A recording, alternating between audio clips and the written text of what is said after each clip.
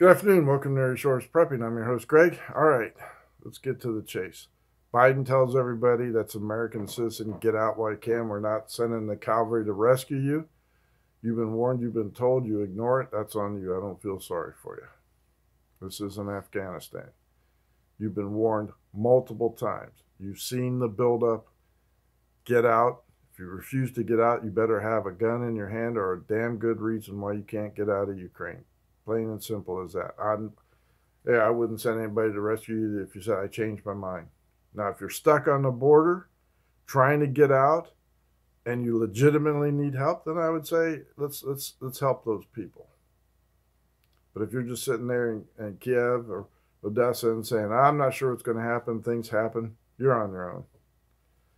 Now, as far as having troops in harm's way and Biden issuing a warning to Putin, I hope he doesn't harm American citizens, then get the hell out. Get our boys out.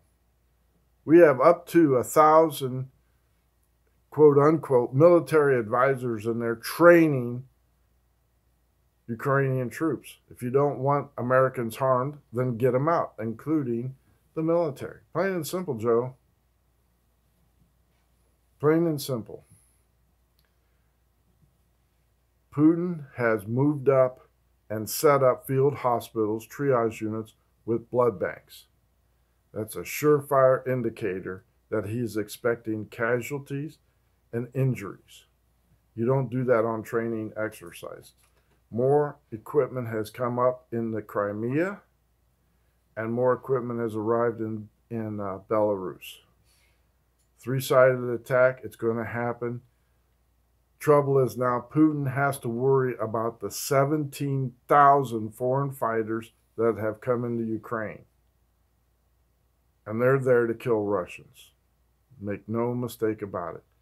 They're there to kill Russians, and that is Putin concerned because he made that a condition, one of them, about not waging war in Ukraine, plus a guarantee again that Ukraine won't become a NATO nation.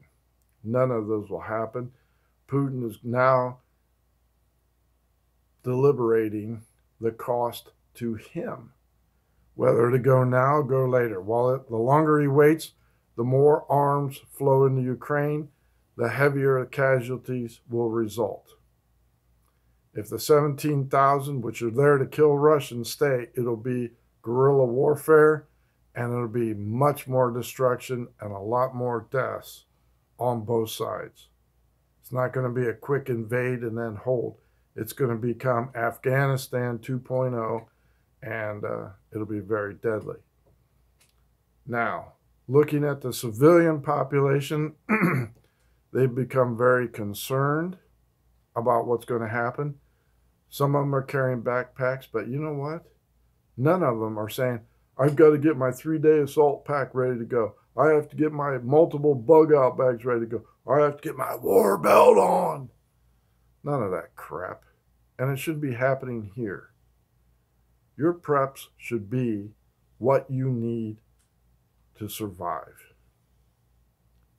And honestly, in my opinion, if bombs start falling here in America and the SHTF happens, people are going to panic. They're going to run for the hills. They're going to say, what do I do now? Where do I go? There aren't going to be stores open. There isn't going to be any food.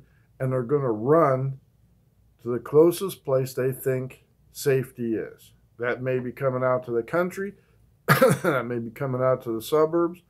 That may be locking their doors, hiding themselves in the basement until they think it's all over. People are going to leave their ghillie suits behind because nobody's going to become a sniper. People are going to leave their armor behind. They're going to leave they're going to pack up and throw everything in a car or cars that they can, grab the family and saying, we got to get out of New York. We got to get out of Columbus or whatever major city you're in. We got to head for the hills, grab as much food and water as you go, and then we'll wing it as we get there. I truly believe that's what's going to happen. And as soon as they realize that there isn't any more food in the grocery stores or hospitals open and the supplies are there to treat you, people are going to be realizing they're in for it now. I think it's going to be mass panic, and I think the American people have grown too soft.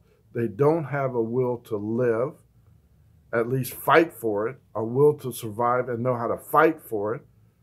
A lot of people are just going to fold up tent and say, I'm done. I really, truly believe that. I truly believe that.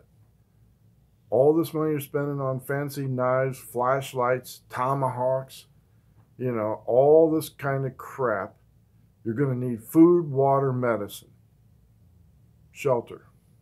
And that's what it's going to come down to. I have stuff because I'm committed. I'm gonna stay home, and I'm gonna defend my family and my friends, and that's the way it is. People come on here, they're gonna know they're in a fight, and there's not gonna be any ifs, ands, or buts about it. Mrs. and I have made a commitment there. We're not gonna surrender our arms. We're gonna get the business end of the gun, and that's it. Serious. I don't think anybody should be wasting money on fancy flashlights. You're not going to need it. First off, there may not be any power to recharge them. Once the batteries are dead, they're dead. You should be focusing on food, long-term food, lots of it.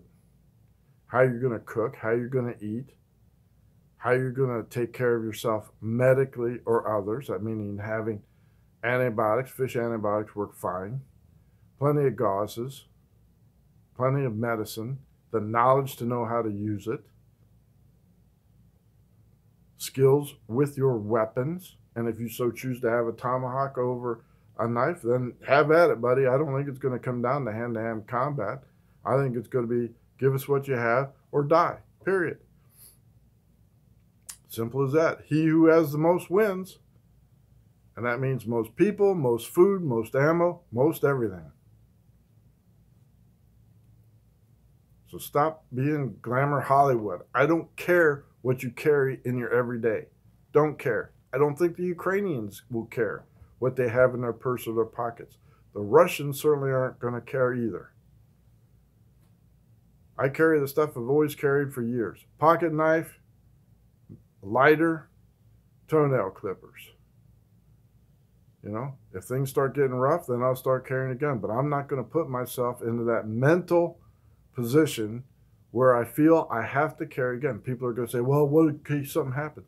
We're not there yet.